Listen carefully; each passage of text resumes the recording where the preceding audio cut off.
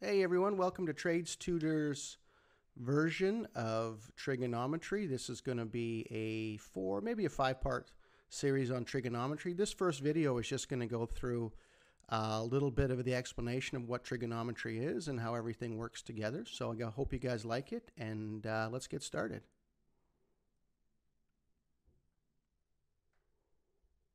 All right, so the first thing we're dealing with is a triangle, and specifically a right triangle, which means that one of the angles is 90 degrees. The other two angles are going to end up adding to 90 degrees, but in all cases, we're dealing with this scenario right here. So that's our first start. The second thing is, how do we start defining all the different sides and the angles? How does this work? Well, we have to have a starting point, and that is identified by this little line, and what that represents is the identified angle. And once again, that's our starting point. And you can see there's a little symbol, there's a little angle. So from that point, every other side can be defined. If we go straight across from that, we call that side the opposite. If we go right to the side, or you could say adjacent to the angle, we're going to call that the adjacent. And then the third one is straight across from the 90. That's the hypotenuse. And that's always going to be the way these are named.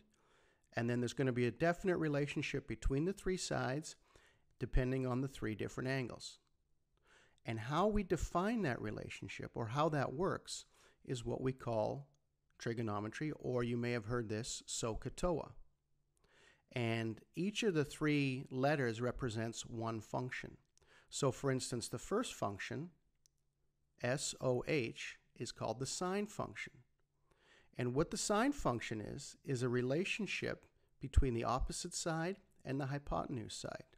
So if you find those two sides, or if you know those two, you can then find the actual angle that separates the two of them.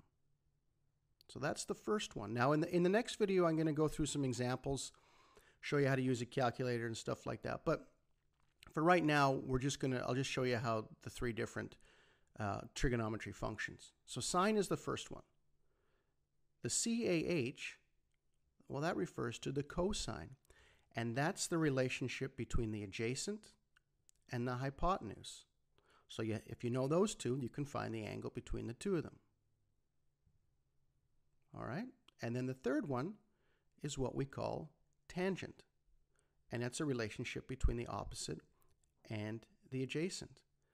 Now, the idea in any of these three is if you have three variables, you know two of them, you can find the other.